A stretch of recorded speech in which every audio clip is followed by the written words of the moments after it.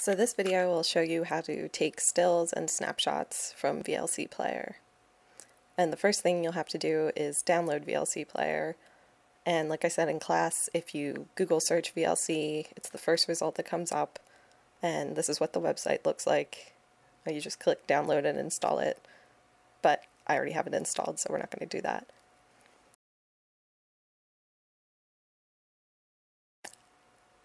Now, to open a DVD, go to Media, Open Disk, and then where it says Disk Device, click Browse, and your DVD drive should come up under Computer, My Computer. But I already have my DVD open. One thing you'll have to do is set the preferences for taking images. Now, if you click Video on the left hand of the Preferences window, and then scroll down to the bottom, be sure to change format from PNG to JPEG file types. They're just a little easier to work with. And then save. And now you have to open the advanced controls, so you'll see the keys for taking stills and recording video clips.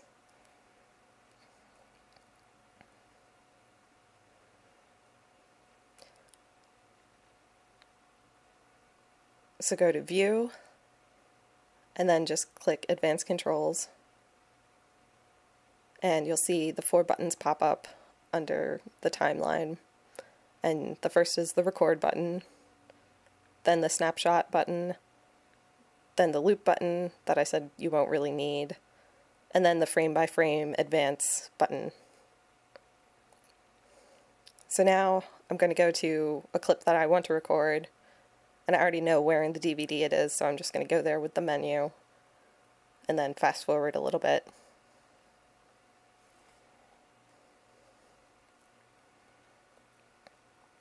So now I'll let it play, and I'm going to take a snapshot of a specific image. So all you do is just click the snapshot button, and you'll see a little screen version of the image, and it tells you where it saved the file. And it saves the snapshots to your pictures file folder and video clips to your videos folder in Windows. So now I'm going to show you what the frame by frame tool does.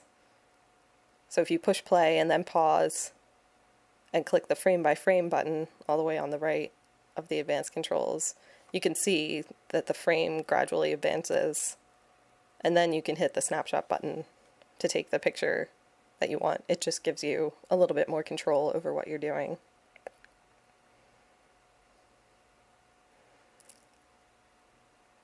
So now we'll do a video clip. And I want to make sure that I have a little bit of lead-in to the scene that I actually want. So I'm going to press the record button, and you can see that it turns blue to let you know that it's recording the clip. And then you just let the DVD play at its regular speed. And it records video and sound, but I cut the sound out so that you can hear the instructions better.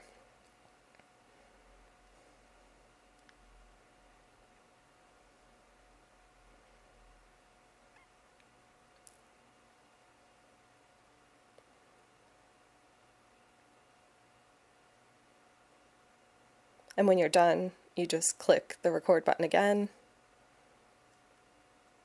and it turns back normal color. It's not blue anymore. And now if I go to Windows Explorer, I can see in my Pictures folder,